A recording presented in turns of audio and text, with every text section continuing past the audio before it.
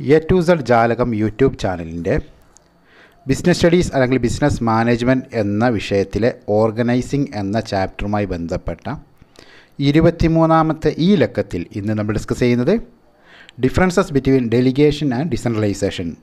Delegation versus decentralisation, അധികാരം ഏൽപ്പിച്ചു കൊടുക്കലും അധികാര വികേന്ദ്രീകരണവും തമ്മിലുള്ള വ്യത്യാസങ്ങൾ എന്തൊക്കെയാണ് എന്നാണ് നമ്മൾ ഡീറ്റെയിൽ ആയിട്ട് ഡിസ്കസ് ചെയ്യാൻ പോകുന്നത്. എല്ലാ പ്രിയപ്പെട്ട വിദ്യാർത്ഥികൾക്കും എ ടു സെഡ് ജാലകം യൂട്യൂബ് ചാനലിൻ്റെ പുതിയൊരു എപ്പിസോഡിലേക്ക് സ്വാഗതം. നമുക്ക് ഡിസ്കഷൻ തുടങ്ങുന്നതിന് മുമ്പ് ഇന്നത്തെ ടോപ്പിക്കുമായി ബന്ധപ്പെട്ട 2-3 പ്രീവിയസ് ഇയർ ക്വസ്റ്റ്യൻസ് ഒന്ന് പരിചയപ്പെടാം. ഒരു first question, explain in 5 comparative views of delegation and decentralisation. അതായത് ഡെലിഗേഷനും ഡിസെൻട്രലൈസേഷനും തമ്മിലുള്ള ഒരു 5 താരതമ്യ പോയിൻറ്റുകൾ എന്ത് ചെയ്യുക, വിശദീകരിക്കുക എന്നുള്ളതാണ്.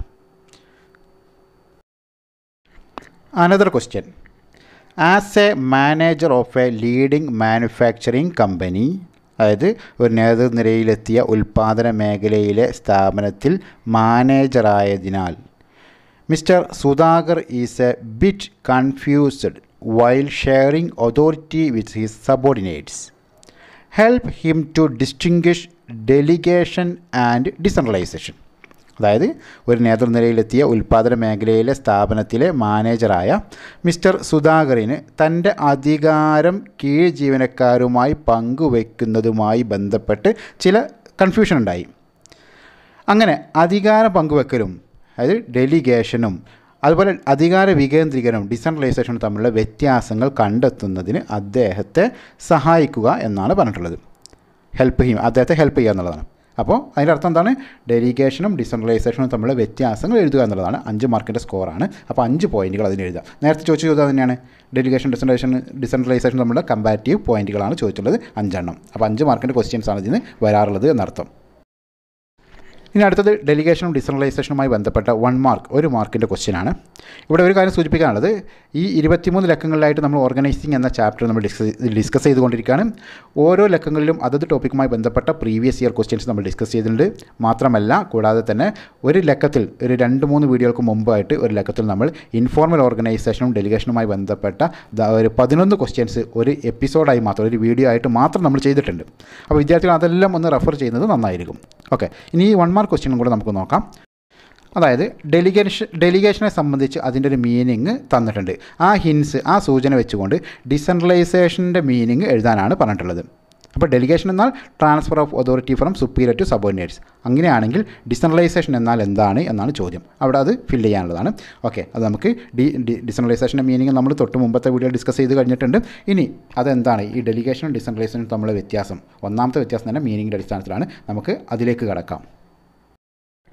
ഓക്കെ, ഇനി ഡെലിഗേഷനും ഡിസെൻട്രലൈസേഷനും തമ്മിലുള്ള വ്യത്യാസങ്ങൾ എന്തൊക്കെയാണെന്ന് നോക്കാം. 3 കോളം പ്രൊവൈഡ് ചെയ്യുന്നു. അതിൽ first column basis of difference. Basis of ഡിഫറൻസിൽ first point meaning, അർത്ഥത്തിൻ്റെ അടിസ്ഥാനത്തിലുള്ള വ്യത്യാസം. ഡെലിഗേഷൻ എന്നുള്ള കോളത്തിൽ delegation refers to the downward transfer of authority from superior to A subordinate. അതായത് ഒരു സുപ്പീരിയറിൽ നിന്നും ഒരു അദ്ദേഹത്തിൻ്റെ സബോർഡിനേറ്റിലേക്ക് അധികാരങ്ങളുടെ താഴോട്ടുള്ള കൈമാറ്റം, താഴോട്ടുള്ള ഒഴുക്കിനെയാണെന്ത് ഡെലിഗേഷൻ എന്ന് പറയുന്നത്. അതായത് സുപ്പീരിയർ അയാളുടെ അധികാരങ്ങൾ അയാളുടെ ആ സുപ്പീരിയറിൻ്റെ സബോർഡിനേറ്റിന് ഏൽപ്പിച്ചു കൊടുക്കുക. അതാണ് ഡെലിഗേഷൻ എന്നുകൊണ്ട് ഉദ്ദേശിക്കുന്നത്. എന്നാൽ decentralisation refers to delegation of authority. Decentralisation എന്നതുകൊണ്ട് ഉദ്ദേശിക്കുന്നതും അധികാരം ഏൽപ്പിച്ചു കൊടുക്കലാണ്. Through out all the levels of the organisation by the top level management. അതായത് ഉന്നതതല മാനേജ്മെൻറ്റ് അവരുടെ അധികാരങ്ങളിൽ ചിലത് കീഴ്ത്തല മാനേജ്മെൻറ്റുകൾക്കെല്ലാം, സ്ഥാപനത്തിലെ മൊത്തം കീഴ്ത്തല മാനേജ്മെൻറ്റുകളിലേക്കുമായി അവരുടെ അധികാരങ്ങൾ വികേന്ദ്രീകരിച്ച് വിഭജിച്ച് വിതരണം ചെയ്തു കൊടുക്കുന്നത്, കൈമാറ്റം ചെയ്തു കൊടുക്കുന്നതാണ് ഡിസെൻട്രലൈസേഷൻ. അപ്പോൾ പ്രത്യക്ഷ ഒരു സുപ്പീരിയർ അയാളുടെ സബോർഡിനേറ്റിന് ഏൽപ്പിച്ച് കൊടുക്കുകയാണെങ്കിൽ അത് delegation.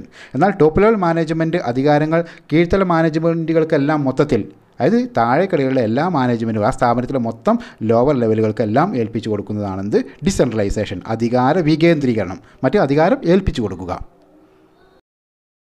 Second difference on the base of objective, ലക്ഷ്യം. ഡെലിഗേഷൻ്റെ ലക്ഷ്യം എന്ന് പറഞ്ഞാൽ to reduce the work load of A manager or superior. Delegation കൊണ്ട് അധികാരം ഏൽപ്പിച്ചു കൊടുക്കുന്നതുകൊണ്ട് ഉദ്ദേശിക്കുന്നത്, സുപ്പീരിയർ ഒരു സബോർഡിനേറ്റിന് അധികാരം ഏൽപ്പിച്ചു കൊടുക്കുന്നതിലൂടെ അദ്ദേഹം ഉദ്ദേശിക്കുന്നത്, അല്ലെങ്കിൽ അതുകൊണ്ട് ഡെലിഗേഷൻ കൊണ്ട് ഉദ്ദേശിക്കുന്നത് സുപ്പീരിയറുടെ അല്ലെങ്കിൽ മാനേജറുടെ വർക്ക് ലോഡ് കുറയ്ക്കുക എന്നുള്ളതാണ്. എന്നാൽ ഡിസെൻട്രലൈസേഷനോട് ഉദ്ദേശിക്കുന്നത് to reduce the burden of top level management, top level മാനേജ്മെൻറ്റിൻ്റെ മൊത്തത്തിലുള്ള ടോപ്പ് ലെവൽ മാനേജ്മെൻറ്റിൻ്റെ ബേർഡൻ കുറയ്ക്കുക എന്നുള്ളതാണ്.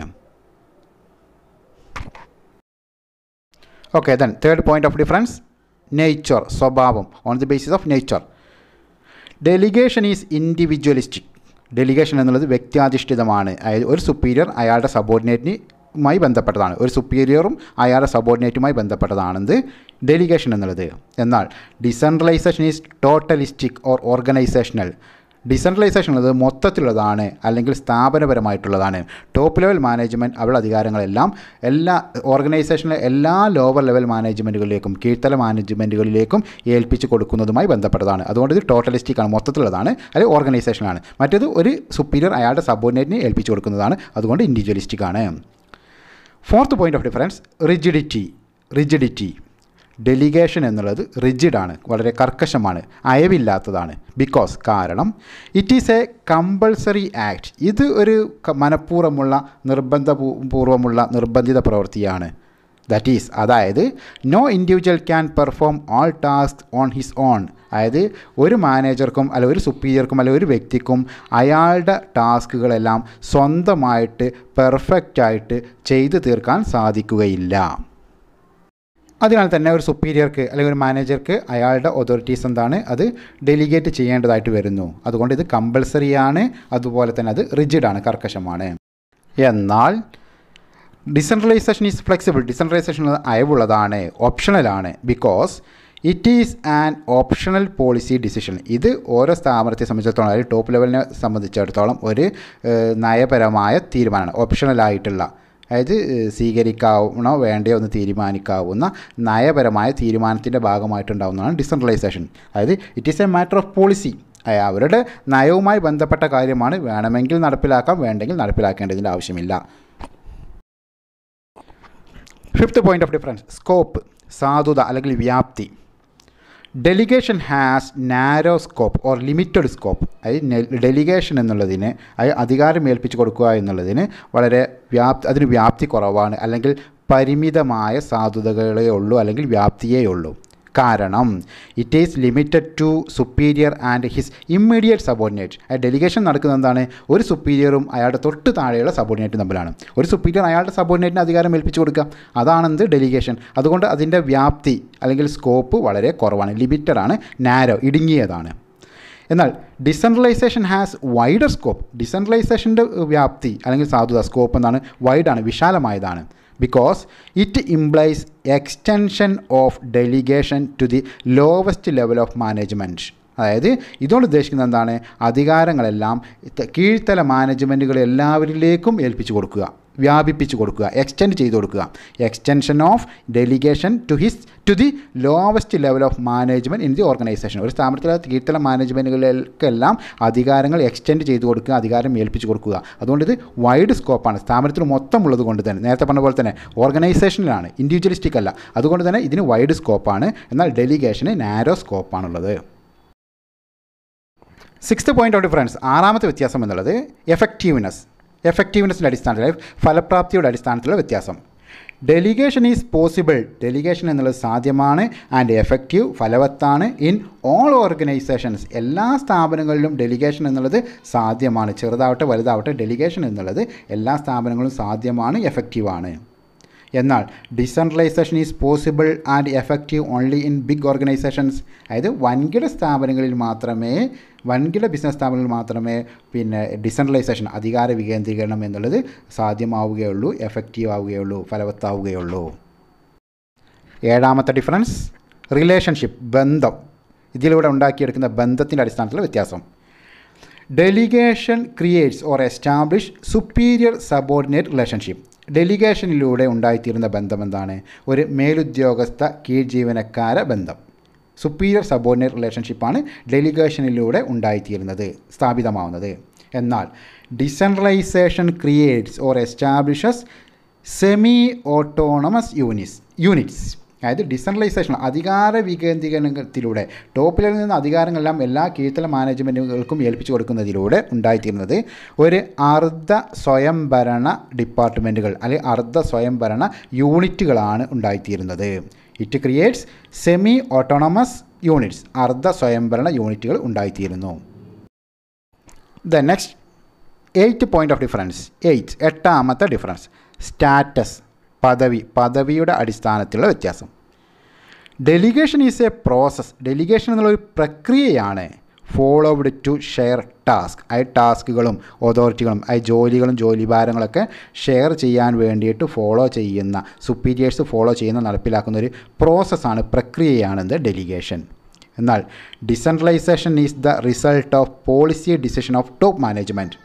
ഡിസെൻട്രലൈസേഷൻ അധികാര വികേന്ദ്രീകരണം എന്നുള്ളത് ടോപ്പ് മാനേജ്മെൻറ്റിൻ്റെ നയപരമായ തീരുമാനത്തിൻ്റെ റിസൾട്ട്. ടോപ്പ് ലെവൽ സ്ഥാപനത്തിൻ്റെ ഉന്നത അധികാരികൾ സ്ഥാപനം തന്നെ എടുക്കുന്ന പോളിസി ഡിസിഷൻ്റെ നയപരമായ തീരുമാനത്തിൻ്റെ ഒരു റിസൾട്ടാണ്, ഔട്ട്പുട്ടാണ് ഡിസെൻട്രലൈസേഷൻ എന്നുള്ളത്.